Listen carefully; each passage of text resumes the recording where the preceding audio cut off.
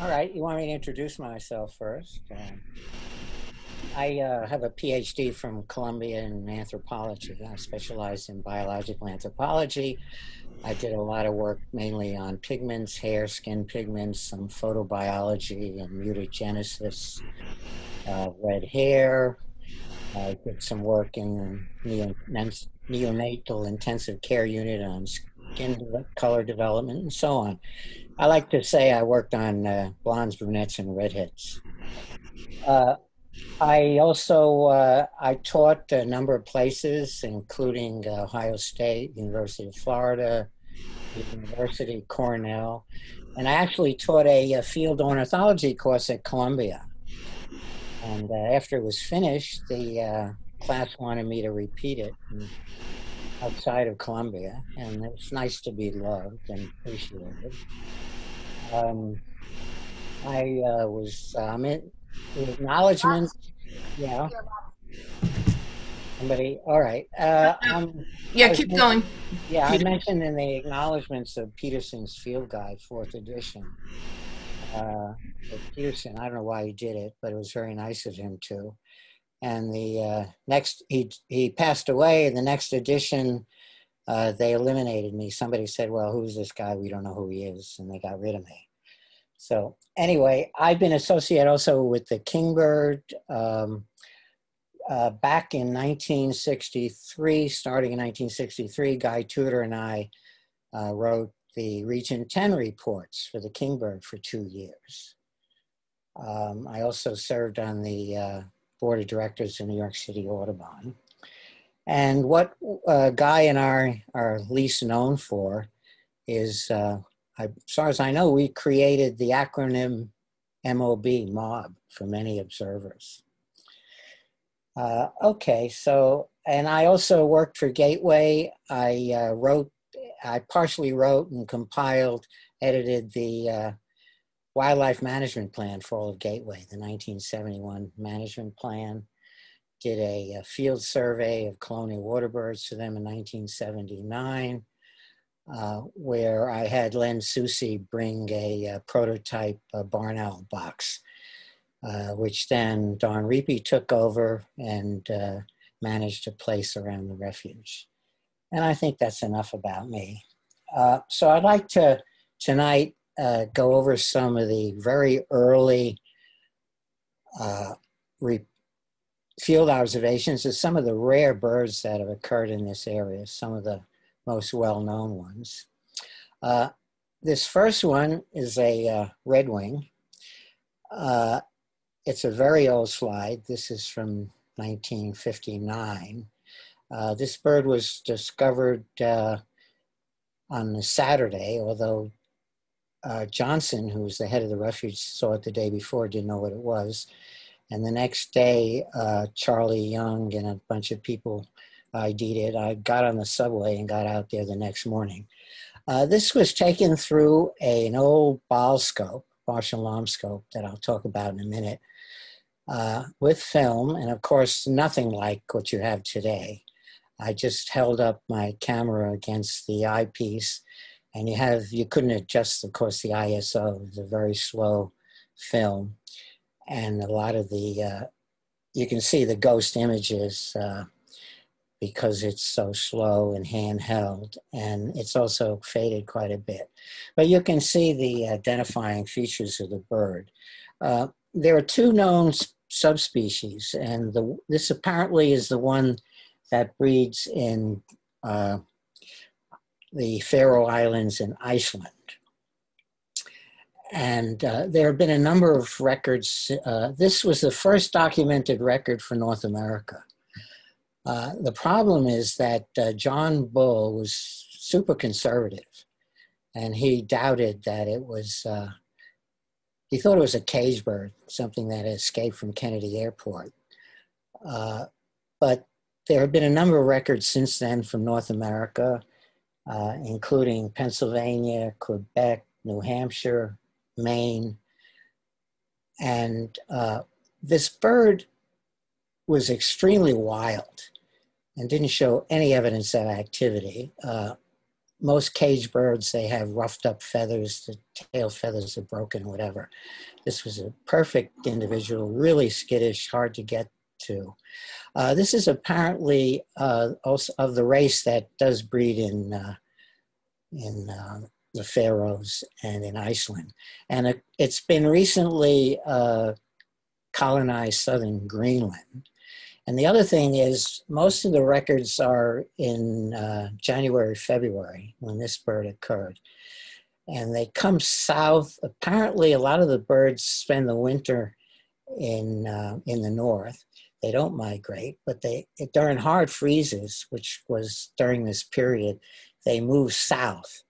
And I believe this is what happened. Anyway, in 1980, this record was finally accepted by the New York State Rare Birds Committee. So this apparently, as I said, is the Iceland race by the very heavy streaking here on the sides, a very dark bird also. This is another shot of it that I lightened up in Photoshop to get you a better view. You can see the eye stripe, the rufous sides, the streaking, and so on, characteristic of the bird. And I think this is the only record for New York State. This is, I wanted to say, this is the scope that the picture was taken through. This is an old picture, that's me, 20 years old. That's Paul Buckley, Fred Schaefer, who apparently is deceased, Mickey Cashman, over here, who still lives in birds on Long Island, and his son is a birder who found the frigate bird around Christmas a couple of years ago. This is Ernie Restivo, who's living in Memphis, Tennessee. Now, I want to move on to the albatross, the famous albatross. This is apparently the first time this picture has been seen in color on media. All the pictures in those days that were published were in black and white. The journals weren't publishing in color.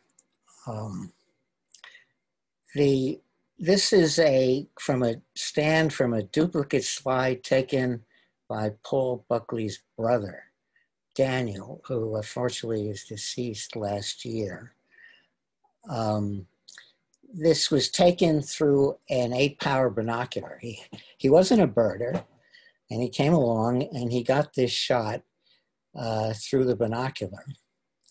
And it's a beautiful adult bird. And the species has been split into 2 species. It used to be 2 subspecies, the Indian Ocean bird and then the Atlantic bird.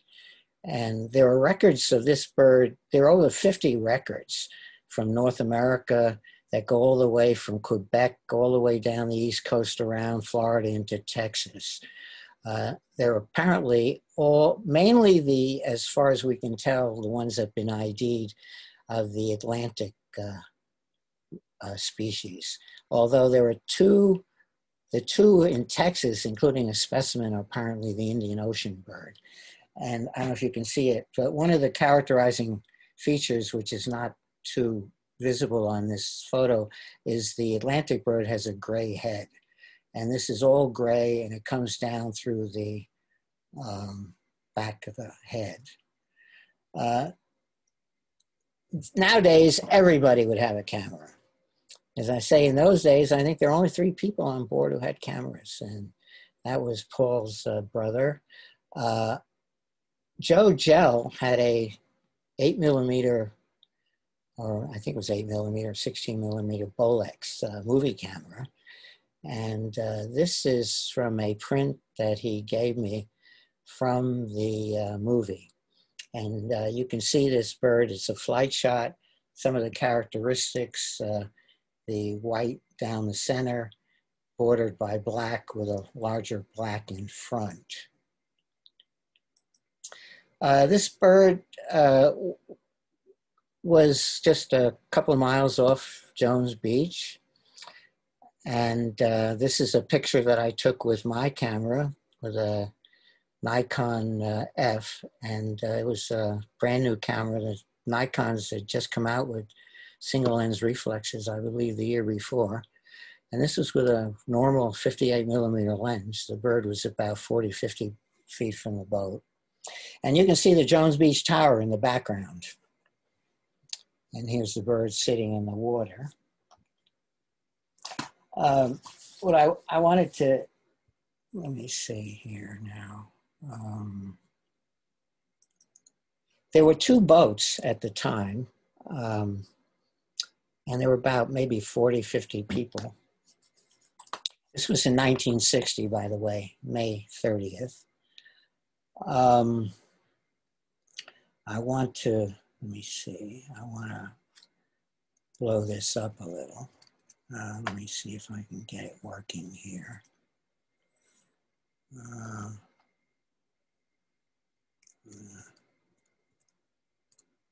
There we go.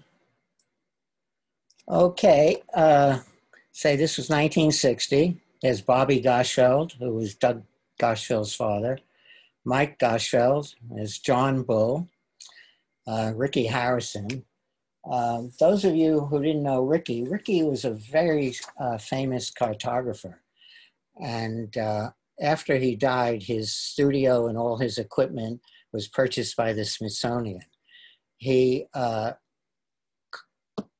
pioneered a lot of early techniques in cartography, and all the Rand McNally road maps you used to get at gas stations were his.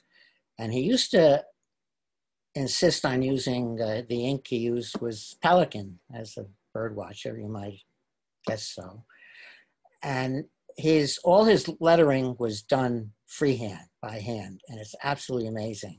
Of course, there were no computers in those days. And in fact, even in those days, cartographers, a lot of them used mechanical means, and he didn't. I also wanted to point out about Ricky. A lot of you owe the fact that you're birding in the Ramble in Central Park to Ricky. There were a lot of harebrained schemes that were introduced to Central Park over the years, one of which was putting in a racetrack around the reservoir. One was 1,000 feet theater. One was a cemetery for the prestigious New York City deceased. And in 1955, Robert Moses decided he wanted to put an old age home, a senior center in the Ramble. He wanted to bulldoze 14 acres of 33 acres of the Ramble, build a building, fence it off with croquet field and shuffleboards, and fence it off. And Ricky, there was a big uproar about this, particularly among the birders, and Ricky was one of the people in the forefront of defeating it. Okay, now let me go back. Of course, things have changed a lot since then. We had two boats. For years, I had been observing birds from the boardwalk, for example. It's the only way I could get to the ocean, and in the car subway at Rockaways, and doing pelagic birding. In fact, Jeff Carlton, one point, when they asked him what he thought I would be reincarnated as, he blurted out shearwater. And today, these are the boats that go way out. Things have changed a lot. You have to be licensed by the Coast Guard to go out of 100 miles. We now go through Paul Blagic's. We go out now overnight, well over 100 miles. And it's quite scientific these days. They look at the latest satellite technology of water temperature and other things to see where the birds might be that we're after. This is a photograph taken by Taylor Shum from Bob Moses' Field 2 in 2017 in May. This is another albatross that he got through his telescope using I think it was an iPhone. And it's amazing what pictures you can get these days. And if you don't carry a camera, it's good. All birders carry cell phones and binoculars, and you can get an adapter, and you should carry it around to document things. I might talk about some of the previous records and about this trip. I showed you before this picture. This woman here was extremely seasick. And when they found the albatross, she wouldn't get up to look at it. And she said, even if it was Jesus walking on the water, she wouldn't get up. Nowadays, of course, I used to get really seasick too, but nowadays there are good medications to prevent that. So Peter, yeah. Who was that? Debbie Harper? I don't know who that was. Everybody I know who was on the boat didn't seem to know. It's probably Debbie Harper from Scarsdale. Yeah, okay, that's good to know. Anyway, Dave Sonneborn, who was on the boat also, he sent me this nice note. He said, at the end of the day, we were about 1.5 miles off of Jones Beach, and I was standing near the captain, who said, quote, "What is that bird?" And Dave said, I looked and said it was a great black-backed gull. And he said, quote, "No, it looks funny." So Dave said, I looked again and said again it was a gull. About the third iteration, John Bull said something to the effect that if it were in the southern hemisphere, it would be an albatross. I think that's a neat little thing there. There are a number of records, as I say, for New York, and this being one of the later ones. There was one at Rob Moses State Park in May of 2000 that was photographed standing on the beach. There have been other New York records. There was one by Ed Daly, who by the Narrows in Brooklyn, he had one fly over his head, an unidentified albatross heading inland. There's a record for, I think, Gardeners Island. Anyway, they do show up.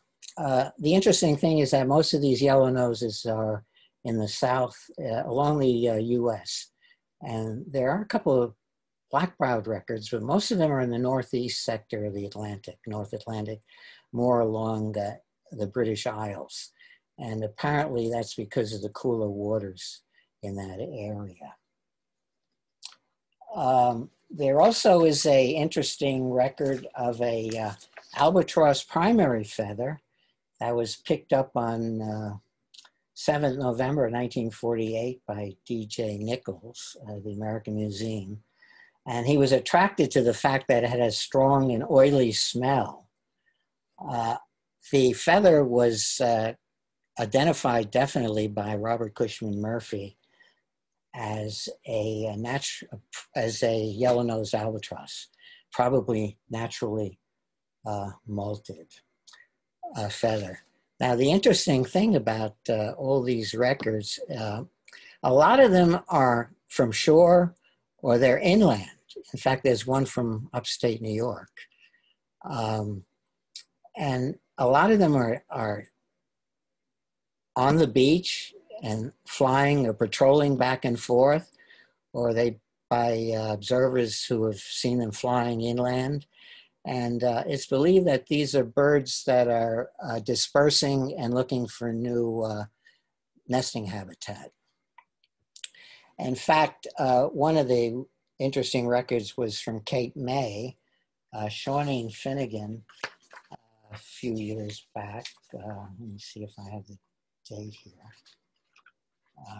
Also in 2000, she was riding about 6 miles north of Cape May City on the Garden State Parkway, looked out the window, and there was an albatross paralleling her car flying over the grassy median strip. This bird was seen a few days later, definitely identified as a yellow-nosed. Anyway, that was a terrific trip. We had just about everything you could want. Not every boat got everything. We had all three Jaegers, both foul ropes, lots of Wilson's petrels. We had 4 Leach's petrels. Let me see, long-tailed Jaeger. And there were 3 species of shearwaters, including the earliest record by a month for Corys.